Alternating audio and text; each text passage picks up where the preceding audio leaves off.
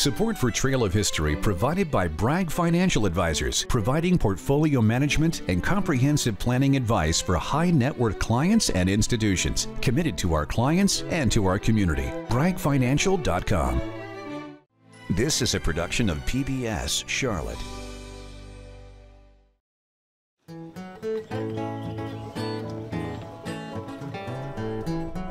Camping, hiking, mountain biking, boating, all things you might enjoy in a North Carolina state park.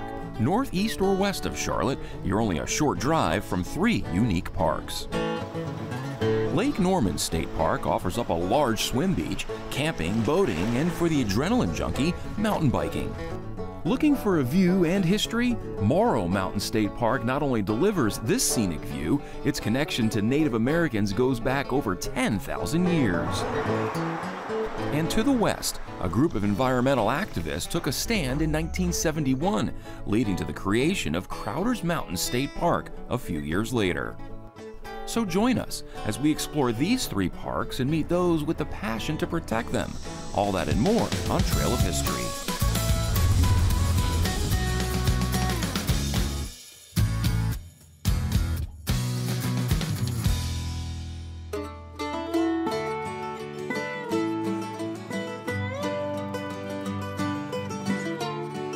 Turn back the clock more than a century ago to a time when our state's natural resources seemed never-ending.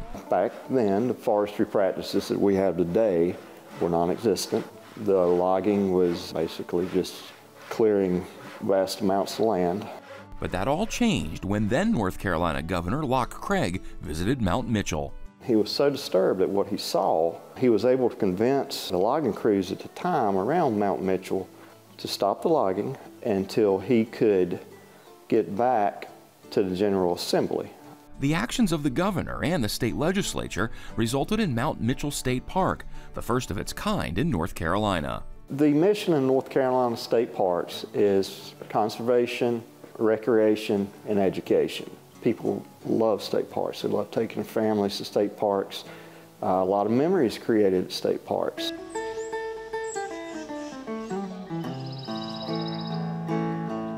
Naturalist John Muir once said, "The mountains are calling, and I must go." For folks in the Charlotte region who answer that call, often that means a trip to the Blue Ridge Mountains of western North Carolina. But to the east, in Stanley County, there's another option. We're at Morrow Mountain State Park, right in the middle of the Uwharrie mountain range that goes up through the middle of North Carolina. It's beautiful, it's tranquil. Somewhere around 500,000 visitors pass through the gates at Morrow Mountain State Park each year. Visitors like Vanessa Mullenix. I call it decompression. To hear the animals and the birds and play. I grew up playing in the woods, so I love it.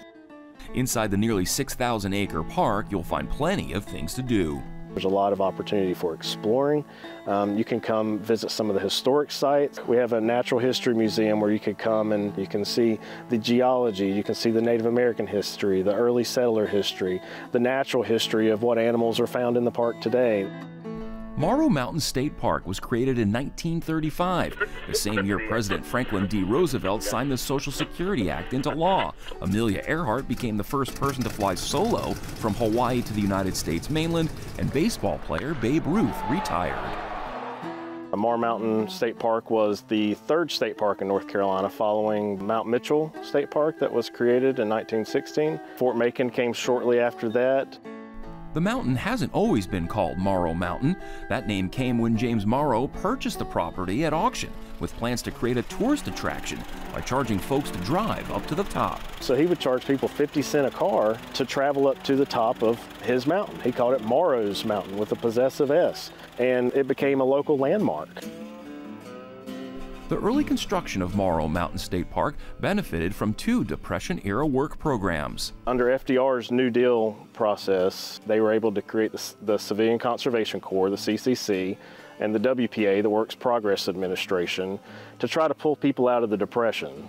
You'll find examples of the CCC and WPA's work throughout the park.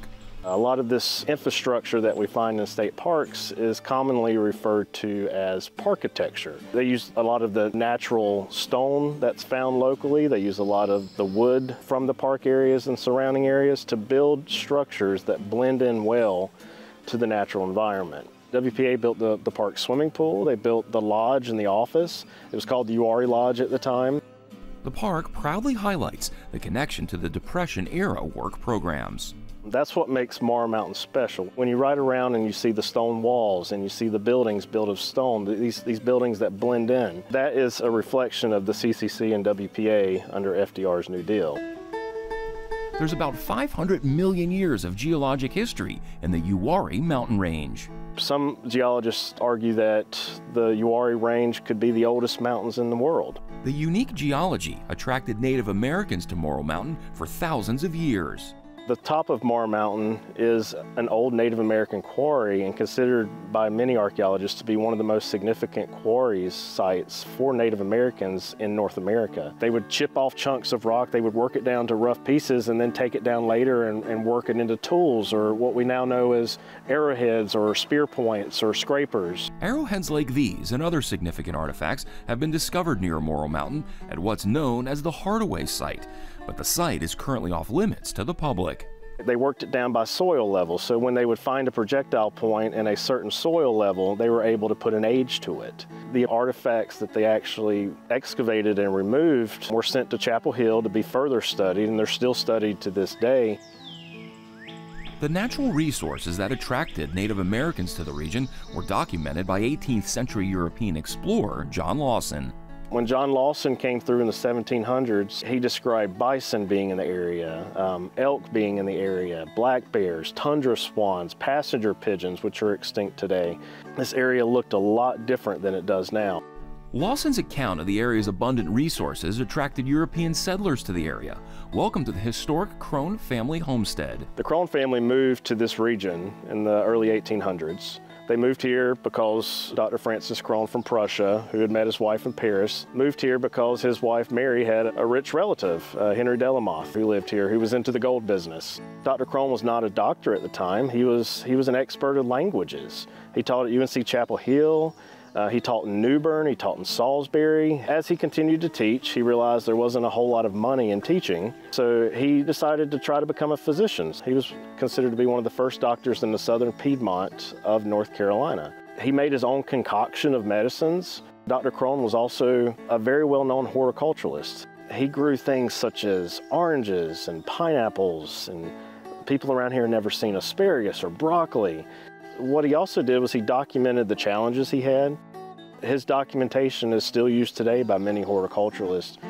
In the mid-20th century, the park recreated the buildings which the family lived and worked. Walk up and it's a reflection of what life may have looked like in the 1800s. You have an old cabin-style house. There's a few old trees. There's an old magnolia tree that Dr. Crone planted in the 1800s.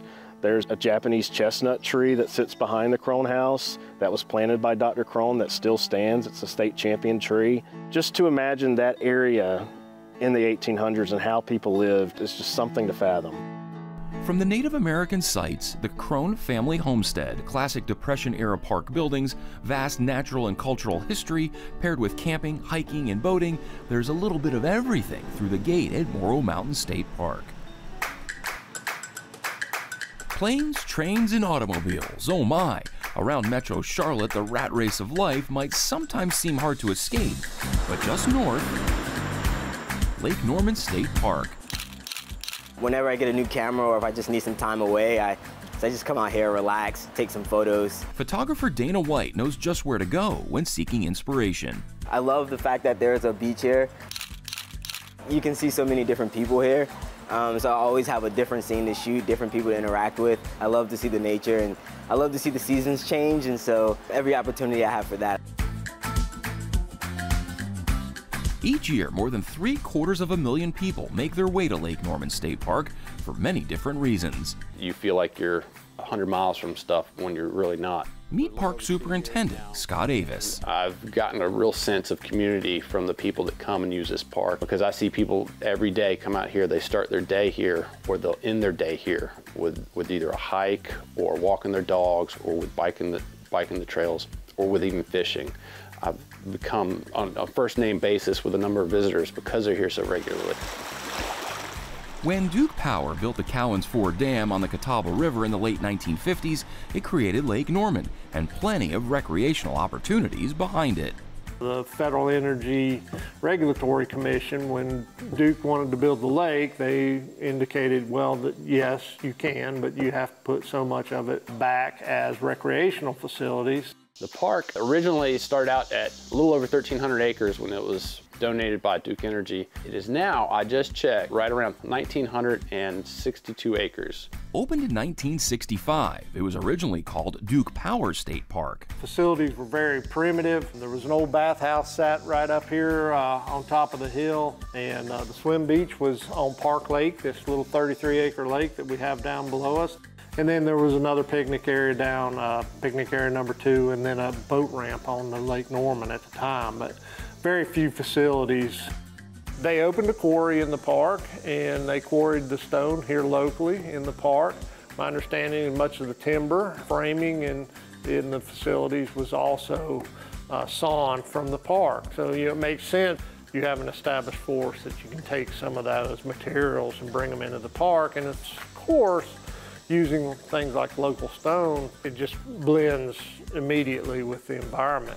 Retired Park Superintendent Greg Schneider knows the park better than most. My family moved from South Florida to North Carolina in 1970. I was 6 years old, and we moved up here and didn't have a place to stay, so we stayed in our camper for 2 or 3 weeks. Then as a teen, a friend told him about a job opening at the park. That first year, I pushed a lawnmower, but I loved it. I thought it was the best thing since sliced bread. Greg earned a business degree in college and spent several years working in banking, but when he had a chance to work for the state park system, he jumped at it, taking a job as a community service coordinator. We took folks that had been charged and convicted with crimes and were given community service as part of their punishment. We took those folks and put them to work in the park. He eventually moved into a ranger position and up the chain of command. I started my ranger career at Jordan Lake State Recreation Area and was there for 6 or 7 years. He worked in several different state parks around North Carolina until returning to Lake Norman. And ultimately be the superintendent of the park, yes. And this is where I got my first taste of North Carolina state parks. I love the mission, I love the duties, and I am so glad that Tim Johnson talked me into that first job of cleaning toilets and pushing lawnmowers here at the park, because it changed my life. Operating a large state park comes with a host of challenges for the limited staff and rangers. To help run the campground at Lake Norman, they rely on volunteers like Wilma Wood. We are camp hosts here. We are here for a month, and our basic duties are to get the campsites ready for the guests that are coming in. We clean the fire pits, we pick up any trash, tidy things up a little bit. Then after the visitor center is closed, we check the campers in. Camp hosting fits perfectly with Wilma and her husband Jim's nomadic life. We have been full-time for 5 years. Don't think that we're going to go back to a house again. Camp hosting does come with some perks. You get your free site and a beautiful park. I enjoy helping the other campers. Campers like the Lahan family. We're from West Virginia, and we like to go different places, as many places we can with the new camper here. He says camping offers an escape, an ability to disconnect. Busy lives, everybody works, kids going to school, and just nonstop busy, so it's good to just get out in the woods and teach kids new things and meet new people. If camping, though, isn't your thing, Lake Norman State Park offers boating, kayaking, fishing, hiking, cookout space, paddle boats, mountain biking, and of course, swimming. Welcome to the Swim Beach at Lake Norman State Park. It's just a nice place, a nice quiet place, family place that we can go to and enjoy that's not far from home. Daniel Coleman remembers coming to Lake Norman State Park as a teen.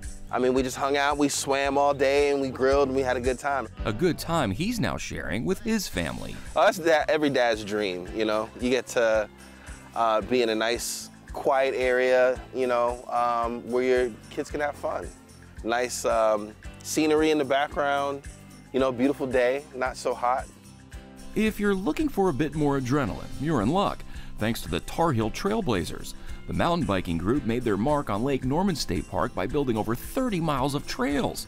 For many who hit these trails on two wheels, it's often referred to as... We call it Dirt Church. It is just, it's peaceful. You can come out with music and, you know, ride with your music, or you can just, you know, have silence and listen to nature. So it's whatever your soul needs for the moment. Being out on the trails, it allows me to escape reality. It clears the mind, you know, it gets you out in nature. And it also offers that thrill of, you know, speed and agility on the bike and doing what you can't do on 2 feet, you know, on 2 wheels. You know, when the trails are open, they're magnificent. It's not just the visitors who find time in the park rewarding. As a North Carolina State Ranger, you get to wear a number of different hats. I like being in service to all these people in all these different ways to help keep them safe in the environment so they can have those good experiences and add to their enjoyment of the natural space. Sometimes rubber doesn't meet the road. Sometimes the rubber meets the trail. With over 600 miles of hiking trails to explore in North Carolina state parks, it's easy to rack up the miles, one foot in front of the other, until you reach your goal. Well, we're at Crowder's Mountain. I love being here. It's one of my favorite mountains to hike. The trees, the shade that you get on the walks, and just coming up here to see the serene view. I love it. This time, Jamoki Abdu Samar brought visiting family. It's a special moment that I'm able to bring them out here. But this special moment almost didn't happen, if not for a chance encounter in 1971, prior to the creation of the state park. We found out that there were plans to strip mine Crowder's Mountain. It was first discovered, I think, by David Cohn, who was hiking up the backside trail and found some men with surveying equipment. And they told him that there were plans to strip mine the mountain. Well, David knew that wasn't good, so he sort of became an environmental Paul Revere. Bob Biggers says the revelation sparked a movement. Protesters staged the Earth's Last Stand March in October of 1971. Judy Davis was there. We decided to march. The only way to get to people at that time was with a sign or with a loud voice, because we didn't have cell phones or any other way to communicate. It was a very exciting moment in my life, and it was, as I said, just a beautiful experience that, you know, we all needed to be environmentally conscious. When I look back, I think we did it. We made the public aware. We did what we set out to do. They had stopped the strip mining of Crowder's Mountain and along the way caught the attention of the state legislature, who started the process to permanently protect the mountain. Crowder's Mountain State Park opened to the public in 1974.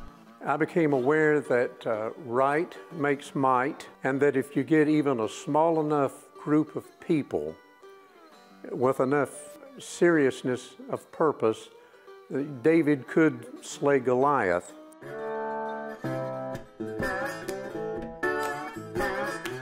Like Morrow Mountain, Crowder's Mountain comes with its own geological history. If you went back far enough, you would actually be standing somewhere around the line where North America and Northern Africa, and actually part of Northern South America, we have recently found out, came together in the big continental car crash, so to speak, which is what created a lot of the geology, not only here, but in the entire eastern coast of the United States. Up until the last century or so, the mountain and surrounding area looked a lot different, says Ranger Kelly Cook. It would have been very grassy, you know, spotty patches of trees and things like that. There would have been Native Americans in this area. This area in particular was kind of constantly being contested between the Catawba and the Cherokee. There were elk here, there were buffalo this far east. You would have had large predators like, you know, mountain lions and things of that nature, probably wolves. The park today is drastically different because of years of fire suppression, all since World War II. That lack of fire permitted a thick forest to replace the natural prairie land. One little known fact about the land that the park sits on, during World War I, the U.S. Army used the area for artillery training. Basically simulated a trench warfare site in this area So they had trenches dug, in different places, different encampments and things like that. And then they would actually fire on those locations. In many ways, they were using the pinnacle as a backstop. Occasionally, reminders of the artillery range are found within the park, and because of that, anytime crews in the park need to dig for any reason, they have to call in experts to survey for unexploded shells.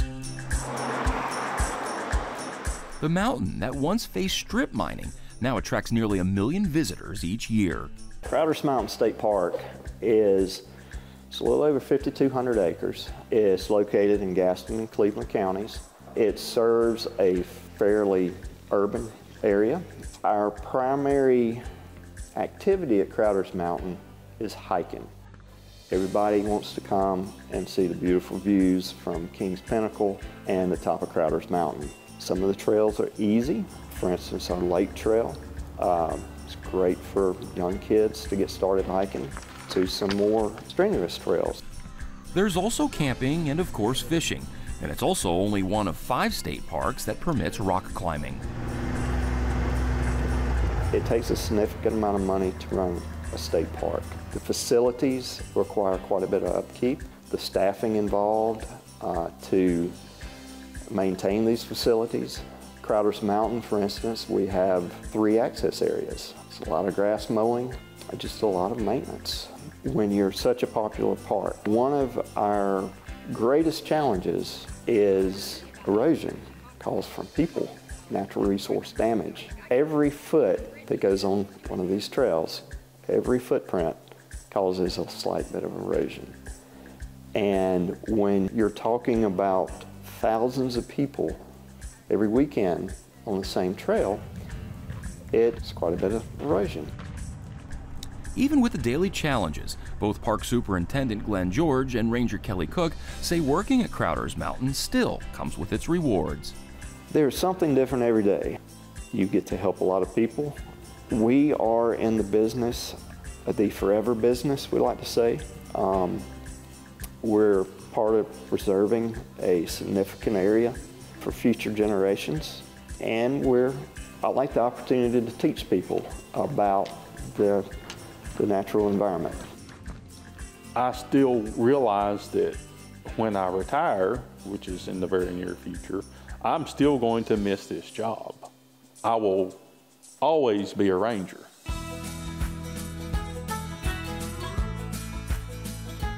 Across the North Carolina State Park system, parks rely primarily on money from the General Assembly. The funding covers the day-to-day operation of each park, but the need is often greater. Fortunately, many parks have Friends groups.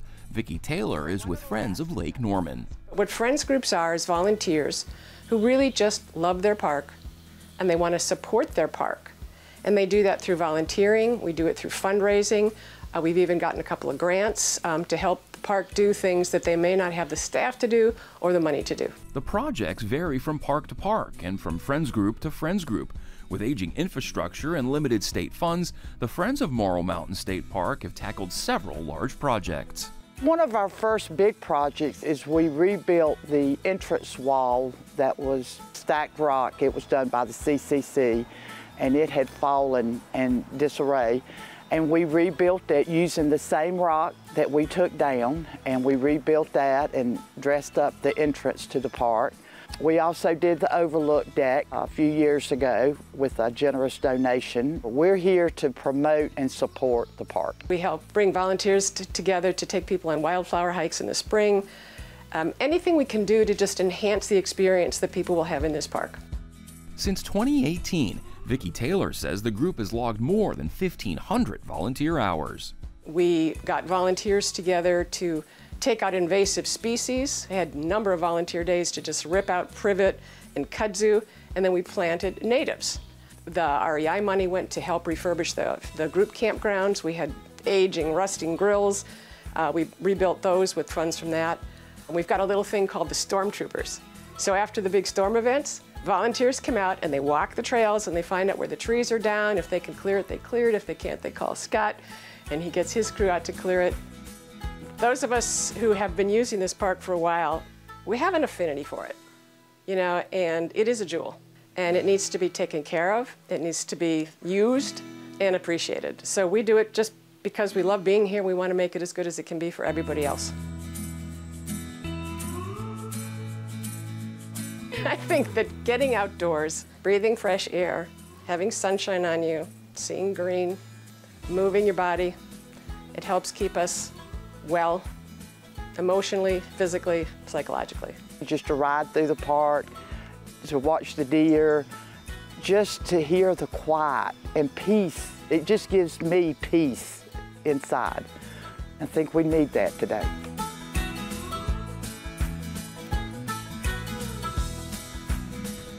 And when you feel the need to escape for a little bit, you're likely not far from a North Carolina state park. When you think about North Carolina, you're thinking about places like Grandfather Mountain and Chimney Rock and Fort Fisher with 9 miles of protected ocean beach. And these places are all preserved and protected and are going to be kept in as natural a state as the professionals that have been in charge with them can keep them.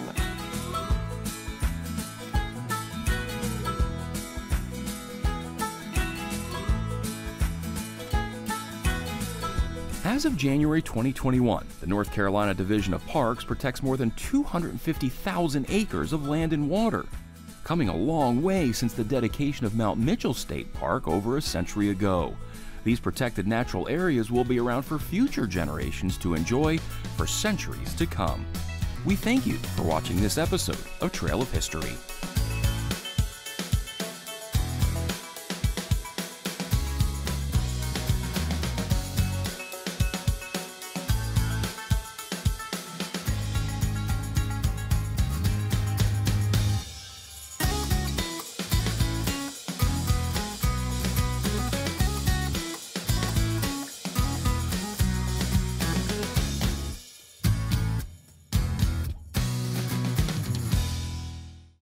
A production of PBS Charlotte.